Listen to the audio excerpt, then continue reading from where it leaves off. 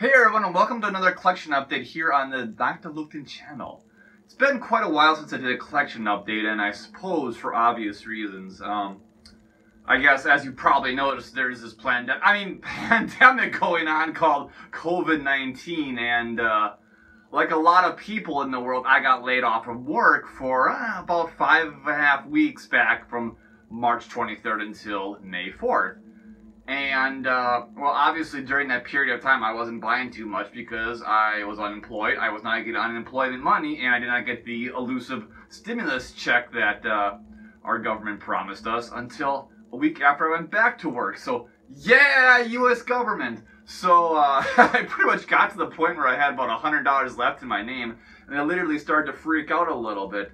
But fortunately, as I said, I got called back to work, and I could get back to my usual routine of, hoarding vinyl and other such musical goodies and tapes, CDs, yeah, you know what I like. And so something I have to say right now is that, as you guys know, this channel has typically focused on dark ambient music, and with the recent kind of purging of all the full-length albums, I've decided to kind of just, you know, talk about and I guess review other music too. So I decided I'm gonna probably talk more about like dungeon synth and black metal and even other genres that I feel dark ambient fans would probably enjoy. And if you don't enjoy those, you know, I guess time to hit the unsubscribe button or whatever, I guess. But I'm gonna talk about some dark ambient music, some dungeon synth, actually some new age music today, and several black metal vinyls or black metal records. So here we go. Alright guys, we're going to kick things off with my favorite, the vinyl records. Yes, so quite a nice selection of stuff we got here, several to talk about. And this is stuff that I've acquired since, I guess I would say probably early March, up until just yesterday when I got a new vinyl in the mail. And I might actually pre-ordered, I think a good month or so ago, and very cool album I'm really excited to talk about because I have a small role on this album. And we'll save that for last to build up excitement and all that kind of stuff. So up first is Robert Rich and B. Lustmord's Stalker. This album was originally released, I believe, back in 1995. This is the double vinyl reissue on Hearts of Space Records. And I guess if you don't know Robert Rich, he's a pretty legendary musician in the ambient, new age genre, and I guess to a small degree he has some stuff that's dark ambient sounding. But I'm not an expert, and honestly I've only heard like 2 or 3 of his albums, and I thought they were just kind of yeah. But B. Lustmord, Brian Lustmord if you will, is of course the legendary project from Wales, United Kingdom, and he's been he is, and by most accounts, considered to be the godfather of dark ambient music since he's been doing this stuff since the early 80s. And even though I'm not a huge fan of his stuff, he definitely has, you know, a huge role in the development of dark ambient music. And Stalker is, by most accounts, a really just classic record at this point in time because it brought together these two, you know, now legendary ambient musicians together to collaborate on this record. And it's really cool because it kind of takes just the bleak droniness of Lustmord's music with its, you know, more sort of lush and melodic ambient sound of Robert Rich, and the result is just this fantastic experience. And I've been wanting to get this either CD or vinyl for a really long time. I just never really kind of pulled the gun on it or whatever and went ahead and did it. But back in, I guess, it was probably late February, met this guy from the abyss known as Chicago, Illinois. His name is John, and he was quite the dark ambient fan. And he messaged me, and he said, "Hey, dude, do you have the B. Lustmord and Robert Rich Stalker on vinyl? I have a double copy. Would you like to trade?" So basically, I sent him some Noctilucent releases. I don't remember what right now, but he sent me this and one other CD, and I've enjoyed this immensely since getting it. And yeah, this is just a totally classic dark ambient record this time. And like I said, I believe it was released in 95 or 96, and I think this vinyl is still in print. I think even the original CD isn't too hard to find. But of course, you know, it's always going by Discogs prices, and you never know what to expect there. But This is just a fantastic, bleak, and just still, you know, slightly melodic and very lush and just organic sounding Dark Ambient release. I really love this stuff, and it's comes in these beautiful, I guess, sort of clear grayish vinyls. Yeah, check that out. Yeah, look at that. I love it. Cool stuff, and I will say that, you know, to have to get up and switch a Dark Ambient release so many times is somewhat of a pain in the ass, because I sort of like, you know, just Dark Ambient be one free-flowing thing, and to have the interruption, have to flip the record. It is sort of a pain in the ass, but still, it's cool. It's on double vinyl, and obviously it looks really cool, and there's, I'll show you inside as well. Yes. And I believe this record is based on a movie called Stalker, but I can't remember exactly right now, because maybe you know more than I do. So that's Robert Rich and B. Lustmord's Stalker. Alright, moving along, we got Kitaro's Tang Huang! Kitaro, do you know who Kitaro is? So, Kitaro is an artist from Japan, and he's been active in music, I believe, since the very early 70s. He started out playing in a progressive rock band whose name I cannot remember at the time. Then he went solo in the late 70s, and he is, by most accounts, considered to be like the godfather of New Age music. And you know, when you say New Age, it's really kind of like, I think a lot of people, like, they think of like Enya or that one band Enigma that was sort of like popular in like the late 90s, and they were like using a bunch of commercials and stuff like that for advertising stupid shit like airlines and stuff like that. But Kitaro's music, I've always thought, was quite different from what's you know, expected of the New Age genre. Because to me, this stuff like actually sounds like early dungeon synth music to me. I mean, it's all just keyboard based, and it's very sort of fantasy and even kind of a medievally sounding. And obviously, since it's Japanese, it has a very strong Eastern Asian you know, flavor to it, and it's really great stuff. And I used to have a bunch of Kitaro CDs about, I don't know, 10, 12 years ago, and then I just kind of, one day I was just like, I don't need these, and I sold them, and I had this one on CD back then. I loved it, and I don't know why, but I just sold it. And shortly into the pandemic, I looked it up again, because I was like, I want to hear this fucking album again. And yeah, I know I can go on like Spotify, YouTube, it's all there, but I just wanted to own it because I remember it was a good album, and I couldn't figure out why I sold it. And I found this awesome vinyl for $1. Yeah, $1. I was so stoked when I found it. The actual shipping costs were more than the vinyls. And it's a little beat up, the packaging, but the record itself isn't bad. And it actually played fantastic. It was really good shape. And this was released in 1981. And yeah, I mean, like I said, this to my ears really just sounds like proto-dungeon synth more than anything. I mean, people call him New Age, they call him the father of New Age music, and sure, why not? That's a pretty awesome thing to, you know, thing to have in your career, you know. And but this guy's, I mean, if you ever seen like live view of this guy, he's just like one of those dudes that got like 8 synthesizers around him, and he's just, and it's fucking amazing, because this guy just does so much cool stuff. And like I said, he's been active since the late 70s. I think 1977 was his first album came out, and this one is from 81. Apparently it was re-released, the re-release from 1983 on Schallplatten. What the fuck is that? Well, I guess it's a record label, but okay. A German record label. Originally released on Canyon Records in 1981. So this is a re-release, but whatever. Like I said, I paid $1 for it. It sounds fantastic. It looks pretty good, and I like it a lot. So check it out.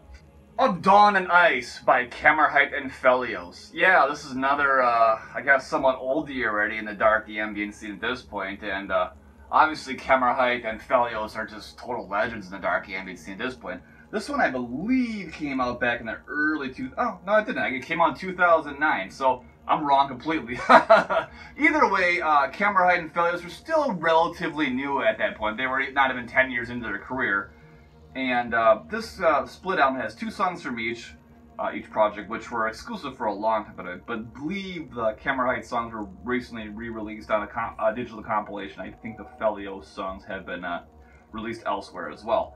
But how I got my hands on this is actually, I was talking to Power Booster one day, and it came up, and I'm not sure if I just said I didn't have it or what the story was, but he then offered to send it to me for a trade for some of my Noctilucent releases, and I believe it was early March he sent it to me. I got it actually really quickly, and then I sent him a bunch of Noctilucent stuff, and for some reason he has still not gotten a package. I'm not sure if that's just because of COVID-19 stuff or what, but I feel really bad because if I do a trade with someone, obviously I want them to get, you know, the stuff I sent them, and yeah, I mean, I offered to send Par some, you know, money for this, but he's like, no, don't worry about it, and he says it happens all the time. So I don't know if he just lives in some weird part of Sweden where like they're really crazy about the mail or what, but I really feel bad about that. And Par, if you watch this and you see this, just you know, like, if you want me to send you some money or if you want me to send you another package, just say the word and I'll do it. So yeah, but yeah, this is a really cool record of Dawn and Ice, and 2 awesome songs from both projects. Here's a little advertisement from the Loki Foundation, the label that released it. And the vinyl itself, of course, comes on a black vinyl, which I believe Par said this one hasn't been played. I don't know, it's hard to say because the packaging is pretty beat up, but it doesn't look that it's been played too much. And I've already played it a couple times since the okay, that's not going in there, and I'm not sure what that's about. So I'm just going to put this down before I heard it. But that's of Dawn and Ice by Kammarheit and Phelios. Now, usually when it comes to black metal, it's very much like a later autumn kind of thing or total winter thing for me. But about a month and a half ago, I got totally into this, just really awesome like black metal kick where I was just checking out all these new projects and I was fucking loving it. And I've been a huge black metal fan since the late 90s.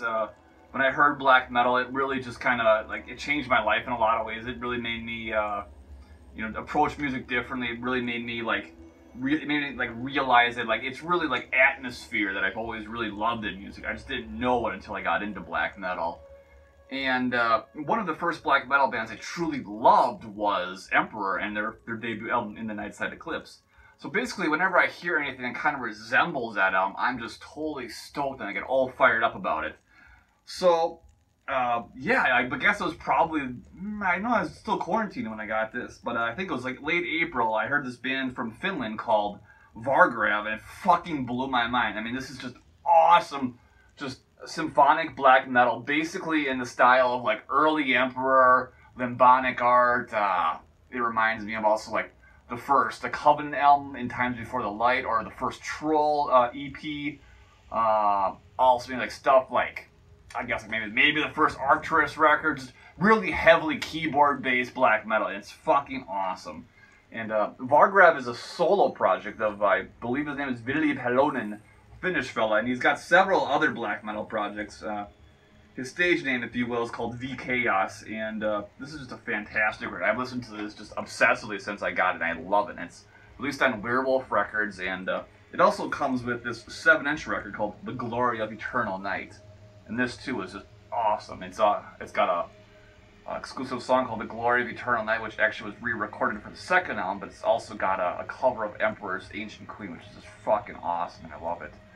And, yeah, like I said, it's just totally atmospheric black metal, heavy keyboards, you know, just total, the atmosphere is really immense in this one. I absolutely love it, and I can't show the vinyl because it's actually sitting on my record player. I was just playing it to get myself all fired up for this video, but, yeah, this is just fantastic stuff, and, you know, Netherstorm is definitely, if you're into black one, I highly recommend checking out Netherstorm. And if you don't believe me, just check out this song, Limbo of Abysmal Void, which is just immense. Just incredible song. So, yeah, Vargrav, Netherstorm. And then, the second Vargrav album, which came out, I believe, 2 years later, is called Reign in Supreme Darkness. This is more just awesome symphonic black metal from this solo project from Finland.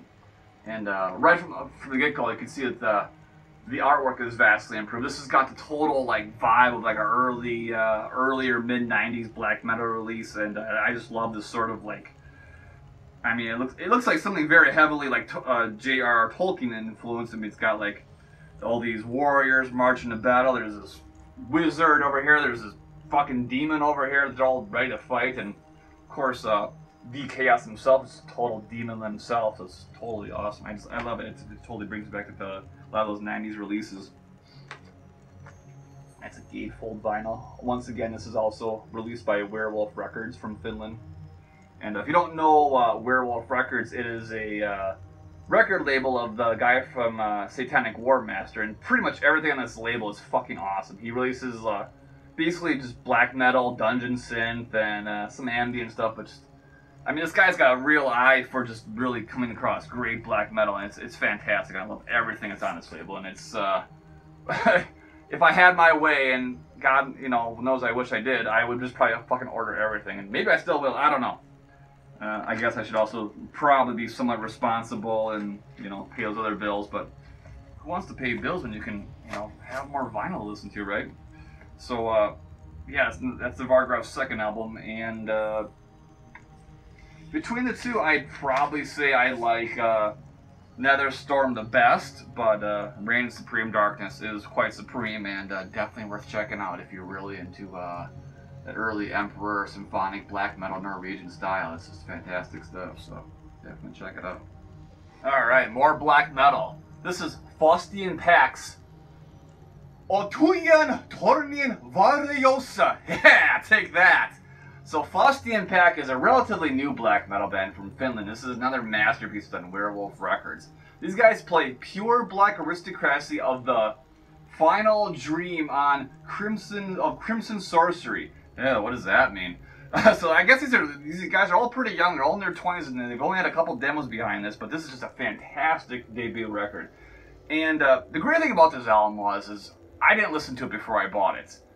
And I love that feeling because nowadays it's so tempting to go on Spotify, go on YouTube, Bandcamp, whatever, and listen to an album before you buy it. And I had heard very positive things about this album. I listened to one single song and I was like, fuck yeah, this rules. I want to own it on vinyl. The vinyl looked awesome. The artwork's really cool.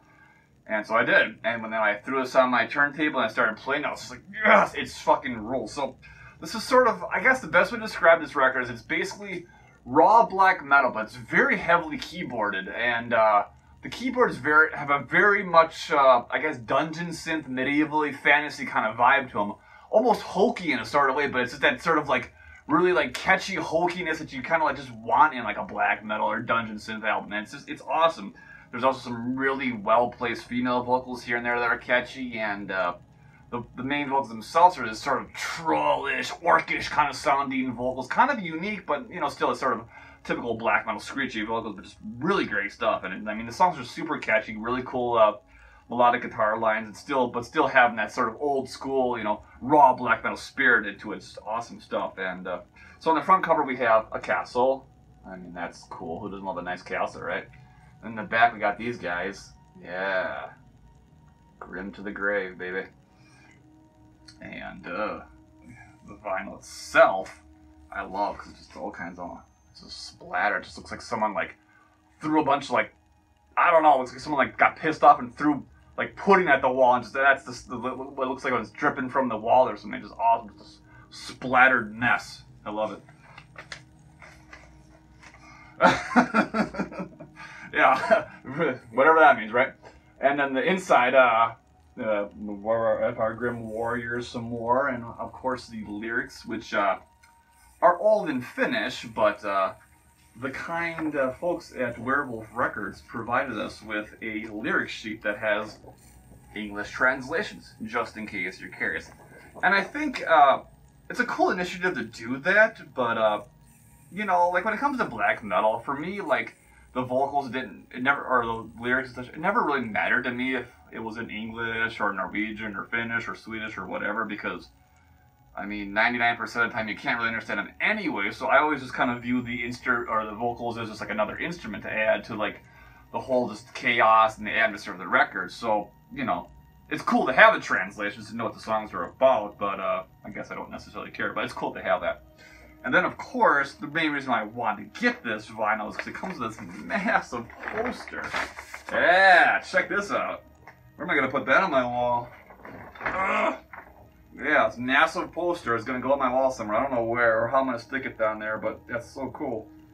And I mean, you probably can tell by the layout of my room, like, I'm basically just a big man shot. I have stuff, all kinds of heavy metal posters and all that kind of stuff on my walls. I just, you know, I never really grew out of that, and I think it's a good thing. The only thing I regret is when I moved out of my parents' house, I threw away all my old, like, all my old zines and all the old posters and all that kind of stuff. I really regret that. I wish I'd saved it, so it'd be really cool to look back on that stuff now. But anyway, totally diverging. But Faustian Pacts.